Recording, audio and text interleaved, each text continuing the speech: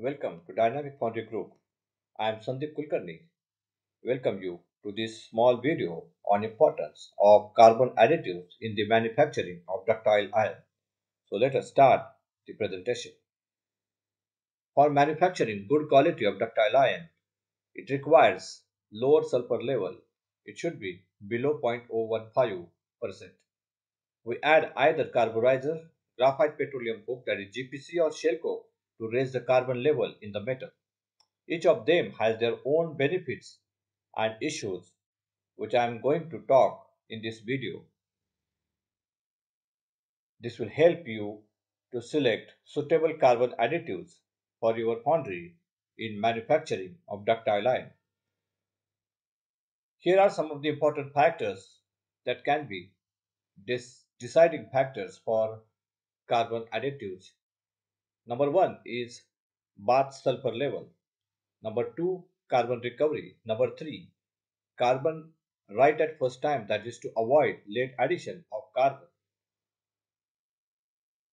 Optimization of ferrosilicon magnesium alloy addition is another important factor. Consistent carbon and sulfur level with, with the same charge mix is another factor which can be decidable for choosing carbon additives. Productivity, that is melt rate, is very important in the carbon additive deciding factors.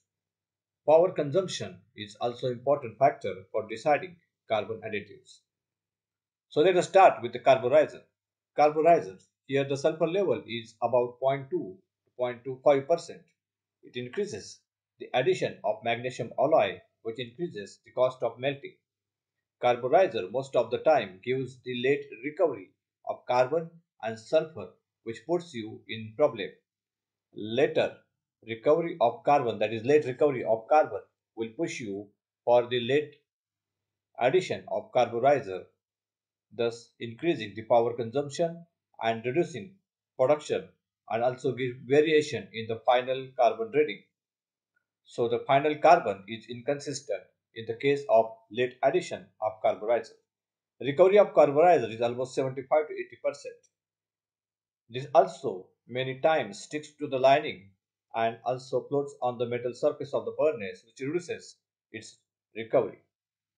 Thus, getting consistent carbon recovery becomes a challenge in the case of carburizers. Let us talk about shell coke. Shell coke has minimum or almost zero sulfur level. However, shell coke recovery is very less. It is about 50%, which gives you challenges in optimizing the power consumption and the productivity because of its low recovery. Also, it has some safety issues as it gets fire in the air. So supplier adds some water or moisture in the shell coke to avoid such fire or burning issues. This will make it more difficult for the melter to optimize the power consumption, productivity, and recovery with the shell coke. Now we will talking about GPC, that is graphite petroleum coke. GPC has lower sulfur content. It is about 0.05%. Graphite granules are better option to add as a carburizer in ductile iron as it is having lowest sulfur content and higher carbon recovery. Its carbon recovery is about 90 to 94%. Graphite petroleum coke in the granule form gives you a better recovery than that of powder form. It gives consistent recovery and pickup so that your magnesium alloy addition can be reduced and optimize power consumption, productivity, and recovery of carbon. Avoid late addition of carbon. Always avoid late addition of carbon as it takes minimum 5 to 7 minutes to get dissolved properly in the melt. Also, late addition of carbon give rise to additional sulfur level, which is difficult to tackle with existing addition of magnesium alloy. Hence, many times after late addition of carbon, we get various composition variations such as low carbon or high carbon than specification, higher sulfur, lower magnesium residual magnesium, or low magnesium recovery. Conclusion: Carburizer will be having inconsistent carbon and sulfur recovery and more chances of late addition of carbon and more magnesium alloy addition.